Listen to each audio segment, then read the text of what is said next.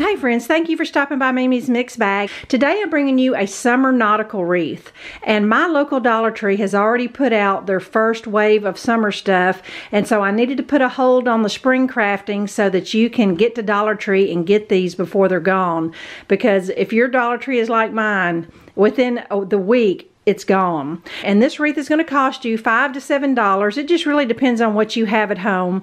I'm going to recycle an old wire wreath form I have, so that saved me $1. I picked up a 2-pack of these flower sack towels. I'll explain to you what I'm going to do with that. Now here are the cute nautical things my store had. This laser cut little captain's wheel. My store has had this nautical rope for a year or so, but they also have the dark. And I love these wood-like anchors. And I tell you, they are not your typical Dollar Tree quality. This is something you would seriously buy at Hobby Lobby. I'm just really impressed. I've got a sheet of stickers here, and I'm going to make a little sign with some scrap wood. So I just wanted to show you all the supplies. The first thing I need to do is go ahead and take these little flower sack towels apart and iron them and get the creases out of them so they're not so wrinkledy. I just want to show you what the flower sack towel looked like out of the package. I thought it was 2 because it was so much fabric, but it's actually one big piece of fabric, and wanted to show you why I need to iron it before I move on. Alright, I've got my flower sack towel ironed now. It looks 100% better, and I just folded it in half so it would fit on the counter. And you'll notice real quick that it is not an even square piece of fabric, but it doesn't matter because we're just wrapping a wreath form. Now my wreath form has 6 little sections, and most of them do, that come from Dollar Tree or Dollar General. And I'm going to just cut my fabric into 6 pieces, approximately 6 inches wide. Alright, I've got my towel cut into 6 strips now, and I didn't even measure. I just kind of folded it in half and eyeballed the 6 strips. It doesn't have to be absolutely perfect because we're just wrapping the wreath form. I'm going to take 1 strip for each section of the wreath form. That way I know fabric is uniform as far as thickness all the way around, and I know I'll have enough. So I'm going to hot glue the strip starting on the back and just cover each section at a time. Just want to show you the first section, hot glued starting from the back and ending on the back.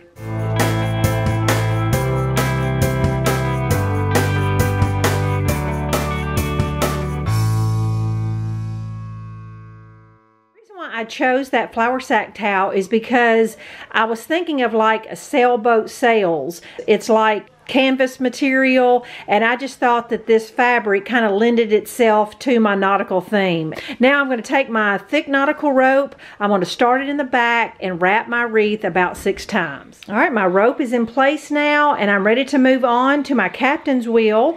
You can leave it as is, or you could paint it, or I'm going to stain mine with just a little bit of stain I have left. If you don't have stain, you can use shoe polish, watered down paint. There's just a variety of ways you could do it, and I just think it'll look really good wood stained on the cream colored wreath. Alright, that literally took 5 minutes, and a teaspoon of stain is all it took. And with it being kind of lasered cut on the edges, you don't even have to worry about doing it on the side. Alright, I just put hot glue on all the points of the captain's wheel, and it really secured it onto the wreath form. Love the contrast, and I'm so glad I stained it instead of painting it. Now I'm ready to make a little sign, and I want it to say welcome aboard, because I've got a couple things of cream going on, and I really don't want it natural. I'm going to just kind of dry brush a little white paint on here just to give it a little white color, because these stickers I actually have are clear outside of the letter. And I may end up going back and putting just a little coat of Mod Podge on there just so that they don't peel off. But they're secured pretty well, and I love the look of those blue letters. Alright, I've got my 2 anchors here, and then I took some of my leftover rope and just kind of played around and tried to make kind of a nautical looking rope.